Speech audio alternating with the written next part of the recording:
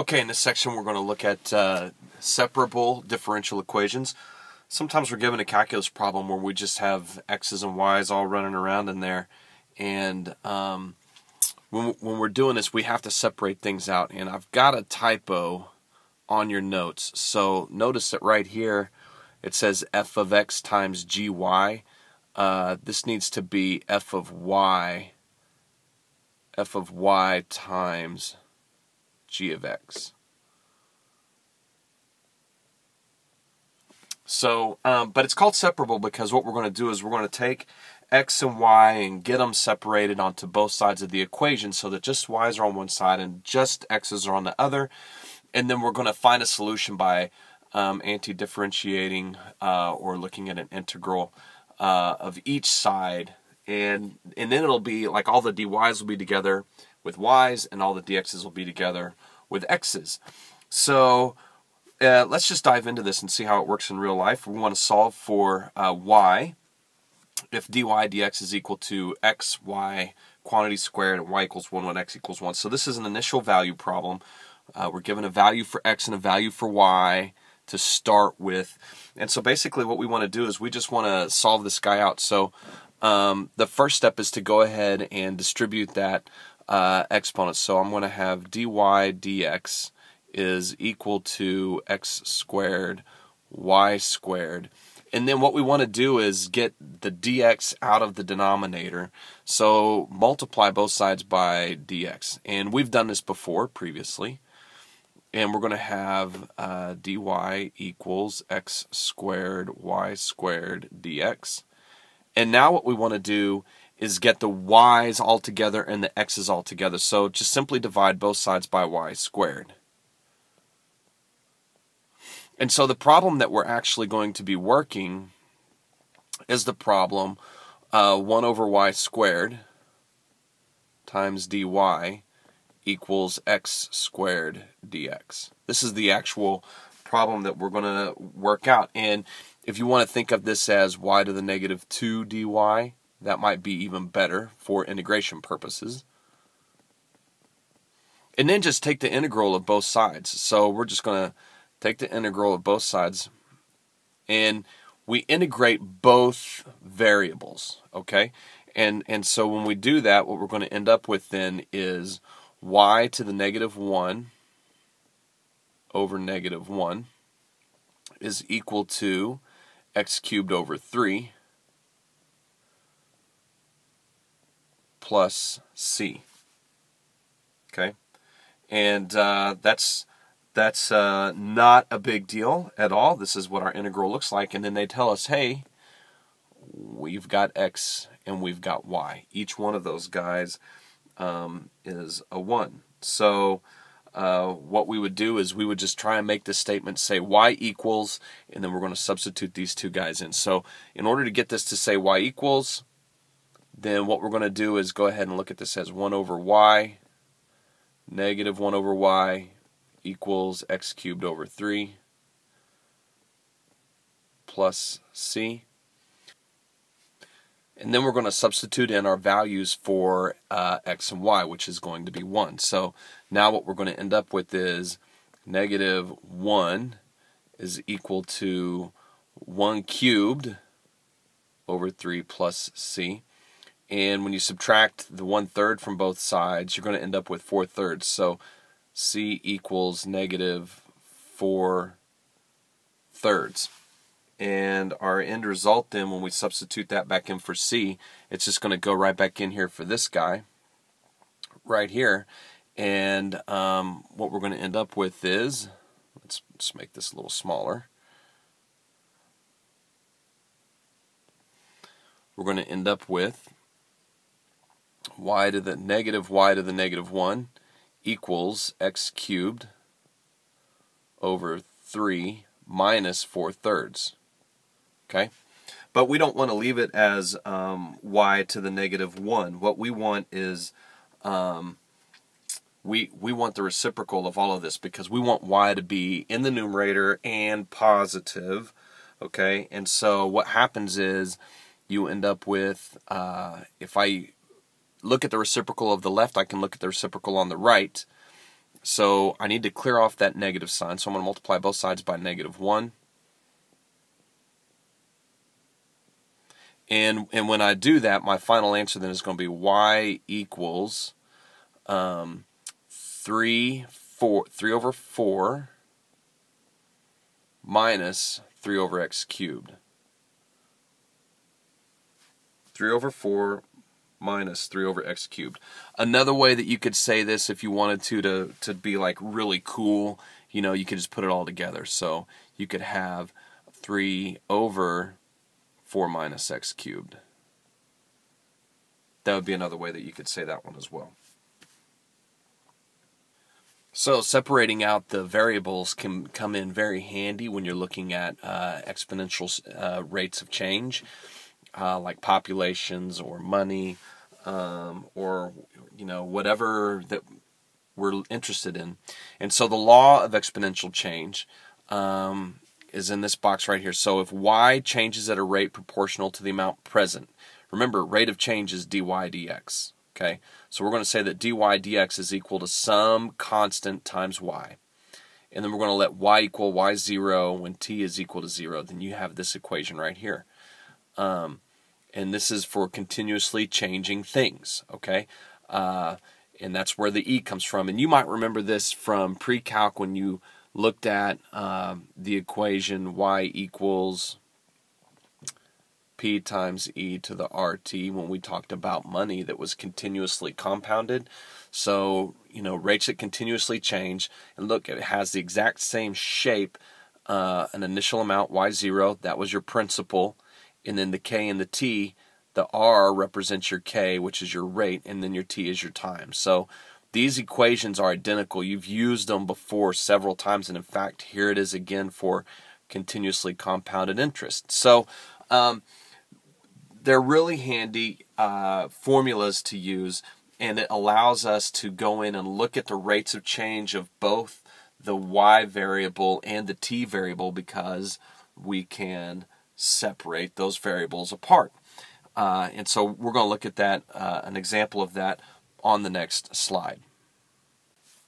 All right, so suppose that you have $800 that you deposit into an account that pays 6.3% annual interest. How much will you have 8 years later if the interest is compounded continuously and then compounded quarterly? Well, our A0 amount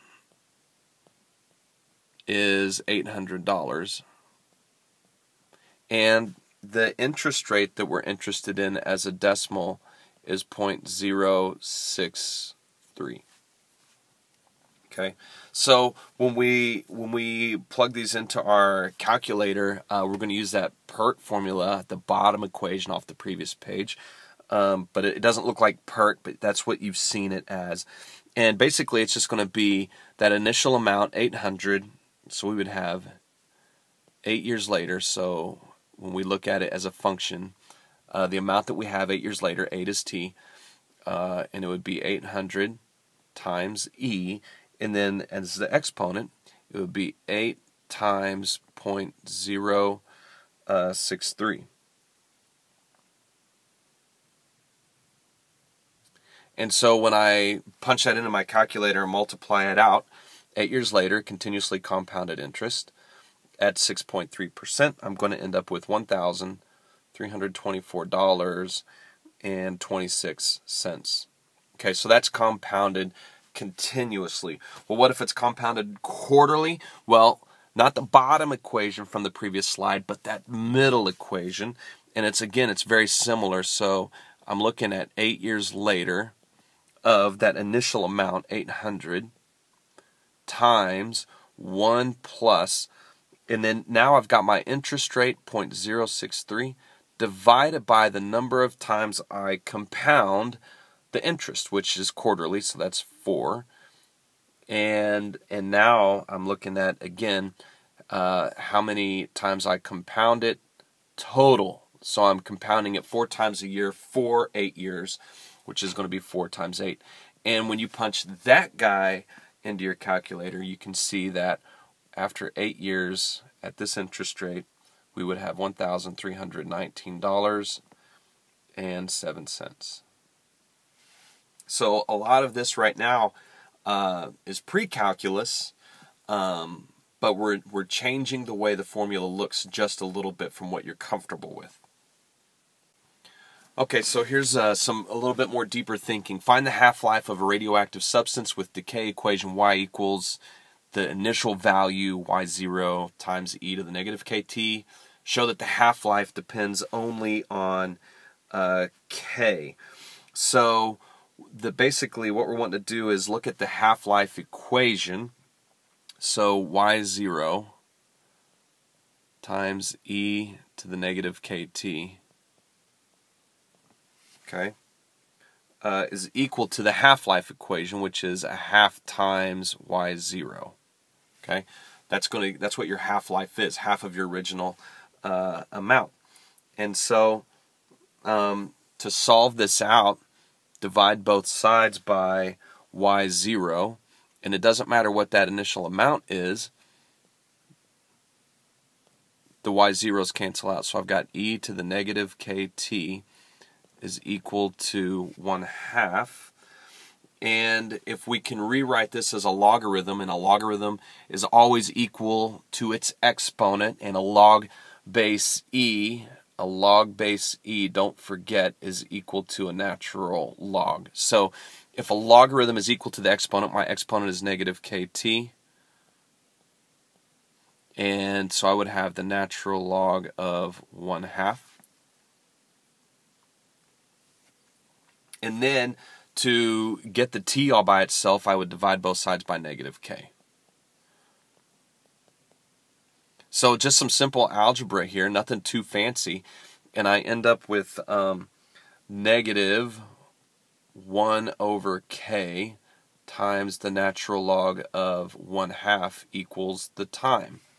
And one of the cool things that you can do with logarithms is you can put the number in front as a exponent on the inside, and so when we do that, we could an alternative form of this. Well, there's a couple forms. One would be the natural log of. Let's do this. Let's look at just this negative sign right here, and let's put that negative sign in here. So what we've got is 1 over k times the natural log. Now, the hand is quicker than the eye. Remember, this is 2 to the negative 1 to the negative 1. And the reason I can say that is because if I've got this 2 right here, and he's in the denominator, then if I move him to the numerator, I give him a negative exponent. And this is actually the easiest way to look at this guy, is right here. And so what this is going to give me is the natural log of 2 over k. That's the easiest way to deal with that. So in this case, then, the natural log of 2 is a constant. The natural log of 2 is a constant. And the k value is going to be whatever my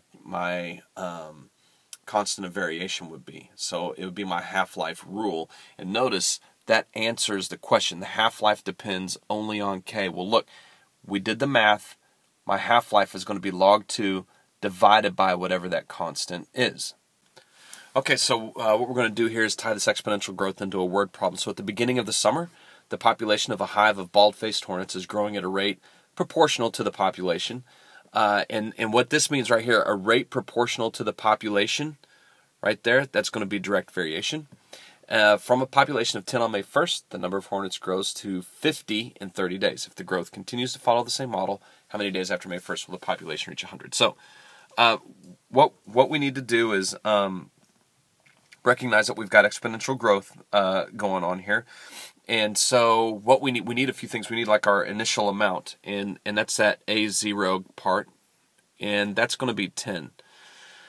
And what's happening to our problem? What's happening to the number of hornets? Well, we went from 10 hornets in our initial count to 50 after 30 days.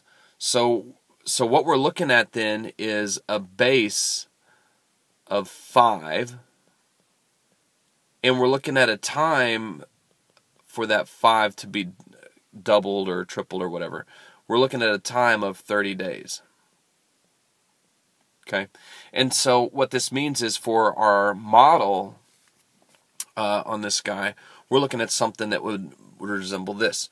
Y equals the initial amount 10 times the base, which is 5, to the t over 30th power. And this comes from one of your earlier, yucky. This comes from one of the earlier slides where we looked at your models of exponential growth.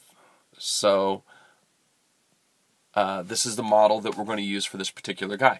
And then the question is, when will our population reach 100? Well, we don't know the time on that, but what we can do is we can set our y value here equal to 100, because that's what we're interested in. So when we go to solve this problem,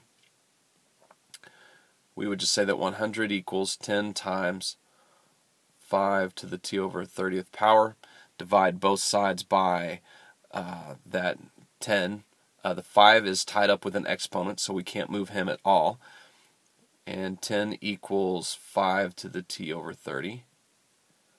And then rewrite this as a logarithm. And remember, a logarithm is equal to its exponent. So we would have log base 5 of 10 is equal to t over 30. And multiply both sides by the 30.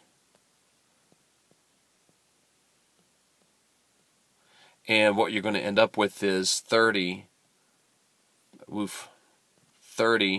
log base 5 is equal to t. Log base 5 of 10 is equal to t. And so punch that into your calculator. And when you punch all of that in, we want to go 3 decimal places because logs grow so slowly. But when you punch all that in, you're going to discover that after 42.920 days, we're going to have 100 hornets. All right, scientists use carbon-14 all the time to date things that are old because it's very consistent with its half-life. It's got a great half-life for dating things, and most animals, I believe, if not all animals, have some sort of carbon-14 in them. And so the half-life on carbon-14 is 5,700 years. Okay, so find the age of a sample in which 10% of the radioactive nuclei originally present have decayed. And so this is a really it's not a horribly complex problem, but trying to figure out how everything sorts out can be a challenge. Now remember, we saw a couple of slides ago our half-life problem, which involved a logarithm of a half. Okay, and just to give you a quick recap, a half-life is equal to the natural log of 2 divided by k. And in this case, we're told that our half-life is 5,700 years. Okay, so keep this guy in mind. We may or may not need it, but we can at least check it out and go from there as far as trying to solve this problem out. So the original amount that we're looking at, well, let's just do this. We're looking at a base of a half because we're talking about a half-life. So let's just note that real quick. Our base is going to be equal to a half. Our k value in this case is going to be 5,700. Okay, and t, of course, is going to be in years. In the previous problem, it was in 30-day model, but now we're looking at an actual year model. And so let's just go ahead and set this thing up from here. Remember, keeping in mind that we could get to this, we may not, but this is a half-life relationship, okay? So let's go with our final amount that we have left. And again, this will also resemble some of those earlier problems we looked at, times our original amount. And then the base in this case is 1/2. And the time in years is t. And how many times are we going to do that over 5,700 years is what we're interested in. All right. we're told that we want to find the age of a sample in which 10% of the radioactive nuclei originally present has decayed. And so if we have 10%, then this A value means that 90% of our original amount is still available. Okay, 10% have decayed. So my problem for this guy is going to look like this. I substitute in my 0.90 times A sub 0. So my 0.9 A sub 0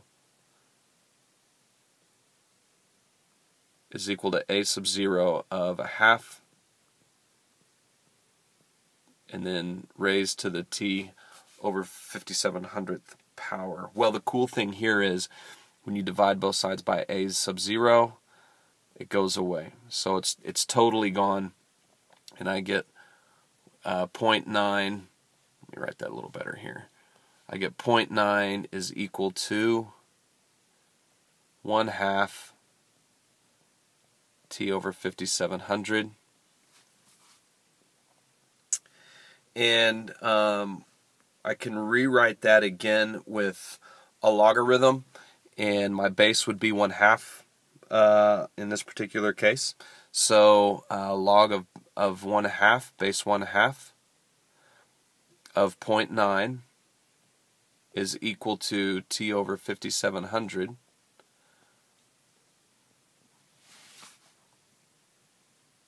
And so in order to get that T all by itself, I'm just going to divide my logarithm by that. So I'm going to end up with T equaling the log of 1/2, base 1/2 of 0.9. Ooh, I'm running out of room here. Times 5700.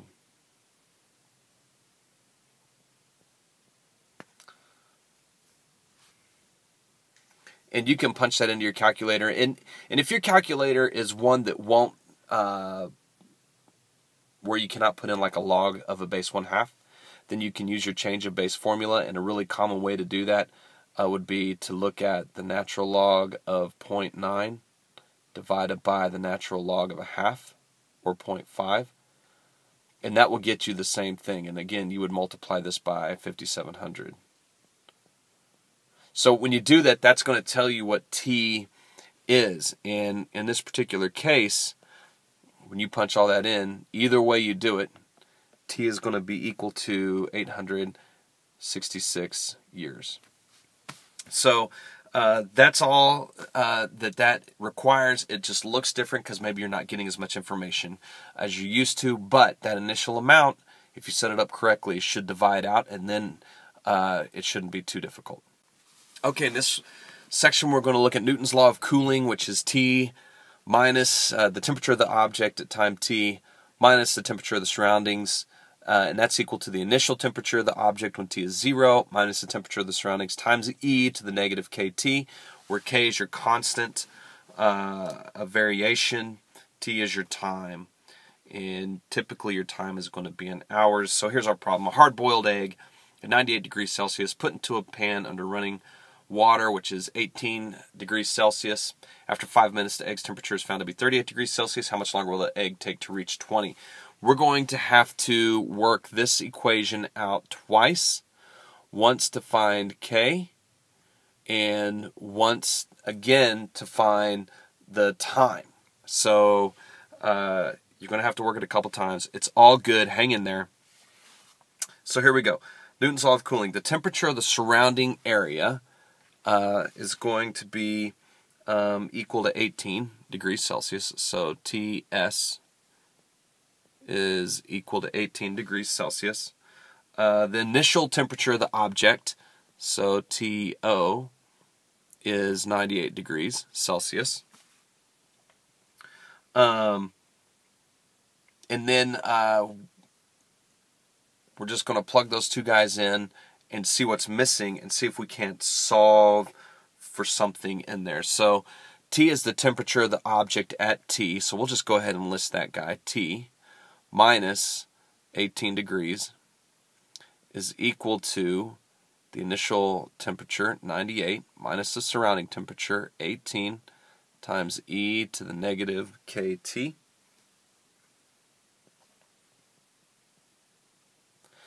All right, so I can actually simplify this down. So subtract 98 from 18, and move the 18 from the left to the right. So I would have t equals 80 e to the negative kt plus 18. Okay, so here's what I'm looking at, and then we're told the other part of this equation is that after 5 minutes the temperature's 38 degrees. So I can fill in two more pieces now. So I've got a temperature of 38 degrees, 80 times e to the negative 5, because 5 minutes is what we know. K we don't, and then plus 18. So now it gets even easier, and I can just sort this guy out real quick. So subtract 18 from both sides.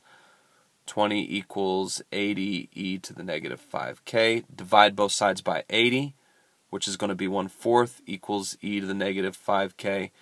And then rewrite this as a natural logarithm. And what you're going to end up with is, for this particular piece, natural log of 1/4 equals negative 5k. And so divide both sides by the negative 5. So natural log of 1/4 divided by 5 equals k. This is our first run through the problem. And you can, I would recommend that for accuracy, you can leave this guy as k for accuracy. If you really want a decimal in there, that's fine. That's not a problem. You can do that, but for accuracy, your calculator will carry through a lot of those decimal places that we wouldn't normally write down, and it can have a difference on things. But we would say then that the temperature for this guy, temperature is going to be equal to 80 times e to the negative, and in this case, a negative times a negative would be a, let's see, did I get that right? Negative 5.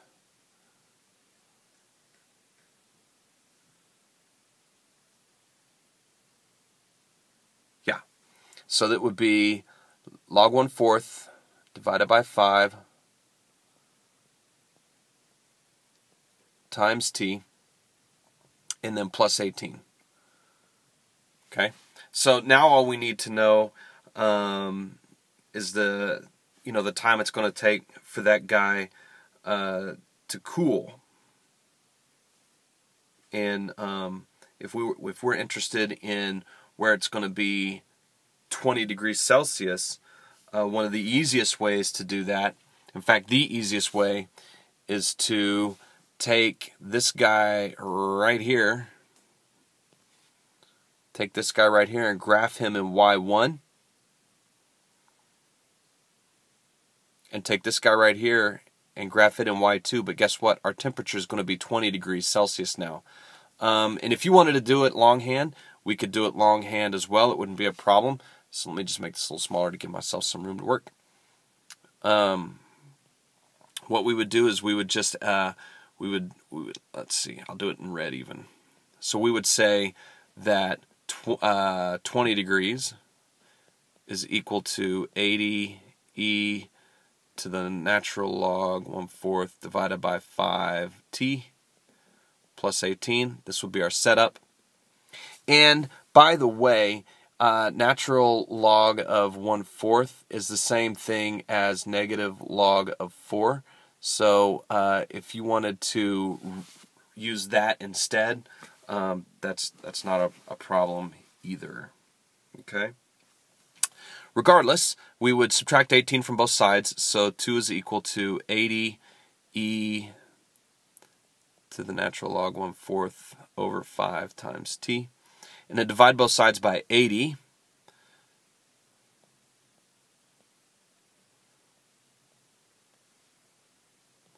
And so you're going to get 1 over 40 times e, or equals e to the natural log of 1/4 divided by 5 times t.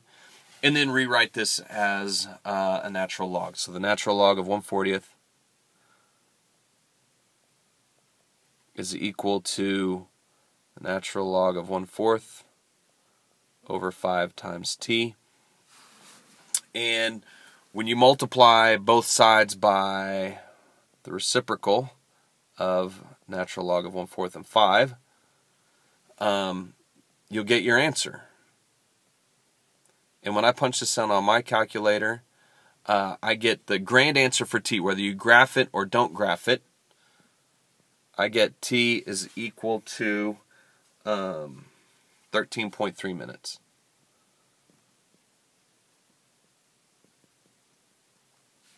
So there's Newton's law of cooling. You got to work that problem out twice. It can be a challenging thing, but if you graph from here, it gets a little bit easier. But just hang in there and pay attention to some of those smaller details so that you don't get lost along the way. And double check your math. If you get an unreasonable answer like 87 minutes, maybe you've gone someplace wrong. So double check your stuff.